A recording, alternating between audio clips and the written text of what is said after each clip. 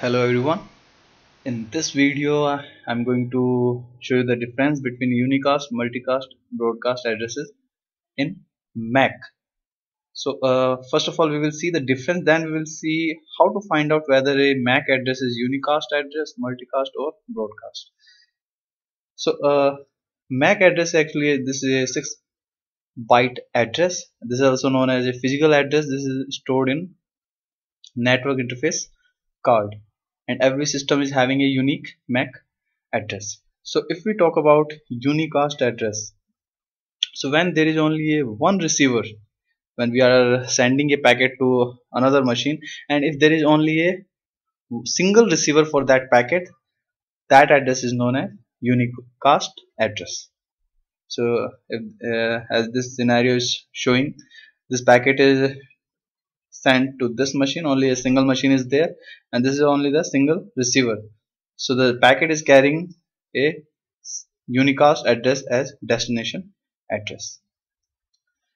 Now there is a trick, like if we are having a MAC address and if someone asks this is a unicast address or multicast address or this is a broadcast address, so in case of unicast and multicast, what you have to look for, you need to check for the first byte, and in this byte you need to see least significant bit. So if this bit is 0, in that case it means it is a unicast address, but if it is a 1, in that case that MAC address is multicast address, and there are a group of member which are supposed to receive that packet.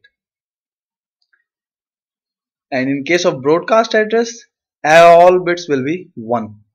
So if we fill all these spaces with 1 1 1 1 1 1, that will be the broadcast address, and broadcast address will be received by each member of the same network. You need to note this point: whenever a broadcast packet is sent, the router for that network, that router will not send that broadcast packet outside the network. Broadcast address only meant for the same network. So in case if we are having all ones, broadcast address, if the least significant bit of first byte is 0, in that case that is a unicast address, otherwise this is a multicast address. So let's have a example. So let's say we are having a MAC address. So this is the MAC address. So what we will do, we will convert the first byte into the binary format. So we got this binary representation for 4A, and if you can see, the least significant bit of 4A is 0. So in that case we can say this is a unicast address.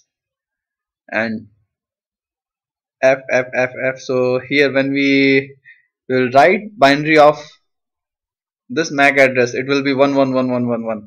All bits will be 1. So this is a broadcast address. Thank you very much for watching.